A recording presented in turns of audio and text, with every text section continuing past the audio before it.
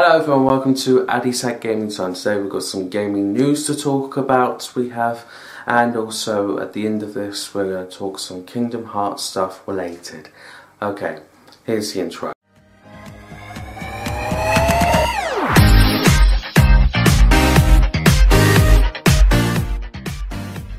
So the new community calendar for the events of February got released the other day, and even though I'm very late to it, I will just want to talk about what's happening for the next update, which is going to be the Chosen One with Anakin Skywalker and other skins, and that's going to be coming to us on February 27th it will be. The one thing that was missing from the update listing was that the new game modes. Now from what I've basically heard, future community transmissions are hopefully going to address this, but if it is being delayed then it should be for a good reason. Now I don't see this being good anyway if they're just delaying it maybe to release it in March, or do they need more time, or do they need to redo it? Because if you're going to redo it now, you might as well not give us the mode anyway, because what would be the point of it? But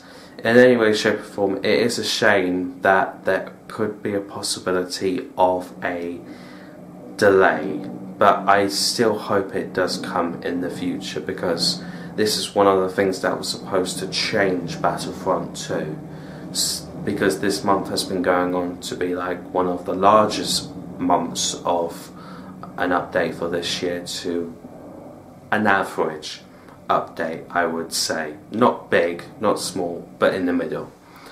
Now, apart from that, the only other news I can officially report on is that shinies are going to be coming to the game as a default appearance. Now, I'm assuming that these are clone type of skins that will be coming. That was mentioned some time ago, but I just thought I might as well put it here. Just thought I should let you know that the Batman Arkham Crisis leak is fake. Okay? I bet we're going to go through 2 more of these, but I still do hope that we get some sort of a reveal in May. So Kingdom Hearts 3. Now recently I've just played all the other games I have. I'm going to may or may not revisit some of them again later along the line to actually complete some of them. But for Kingdom Hearts 3 we're going to be talking about the possibility of DLC. Now there is a possibility, but the team is basically on holiday at this moment, and because of that they haven't really formed any plans. But if they were going to do some, if it was paid DLC, it would be like large field DLC, which I can only imagine being playable characters, new worlds to explore, maybe even side quests if that's going a bit too far, and also story type of missions. Honestly, I would not mind it. Just base it after Kingdom Hearts 3. Don't mess with Square Enix, please. Just don't. We want Sword to be alive, for crying out loud. And they've also said that if they were going to do DLC, it would also be a smaller free DLC that they would do at the same time as bigger. Sounds like something like another game of like Assassin's Creed Odyssey, because apparently they do paid DLC, but then they also do free update DLC. Overall, that sounds cool. Do I think it's a possibility? Yes, but for now, we're just going to have to see what happens, because this could be the only word that we get for a while. New Battle Royale free-to-play game from EA and Respawn Entertainment has been released prior to a couple of days ago on Monday, called Apex Legends. This is a Battle Royale game that's different to a lot of other ones, and it does have a training mode and the main game of it all. It looks similar to Fortnite, but really it changes a lot of things, and there's a lot of, let's say, the characters look good in this game. So I just thought I should let you know about that, and also I should let you know that Respawn has said that Titanfall 3 is not currently in development, but then also I've also heard that there are other Titanfall stuff that is set to come out within this year. So hopefully, maybe don't lose all hope.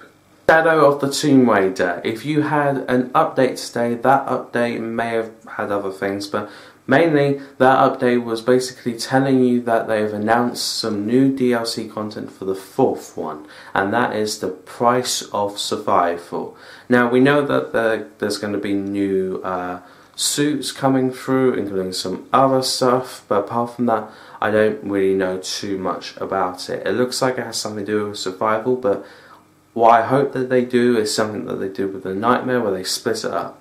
They had something that was a story base with Lara Croft at the start, and then at the end they had the challenge tomb, because honestly, if they keep on doing that, I'm all good for all of this, because Nightmare so far has been my favourite. Now, Kingdom Hearts. Now, I am planning on putting out a theory video about Sora being dead or alive on my main channel, but I should just talk about it literally here. What do I think of if Sora's alive or not? I do feel like he's alive, but he could also not be alive. It's one of those weird answers, it is.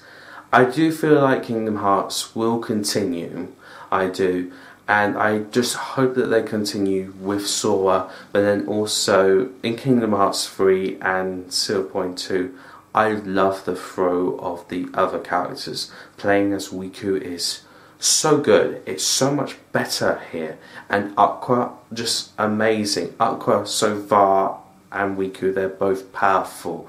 I enjoy playing as those people more than Sora himself, because both of those people were so goddamn enjoyable. It was a shame that Roxas wasn't really there until the end. I wanted him to be there maybe at the beginning, but I don't know, maybe future Kingdom Hearts games could give us a choice of playing as Roxas and then maybe one day Furniture. The possibilities are endless now, considering that they've brought all these characters back. But overall, if they are going to end Sora's story one day, end it off with a happy note, because so far Sora has only had one thing of a happy ending in these games, and that is Kingdom Hearts 2. So let's see what happens in the future anyway. Guys, I'm going to end it here. Hope you enjoyed today's video, and I guess have a fantastic weekend. Peace.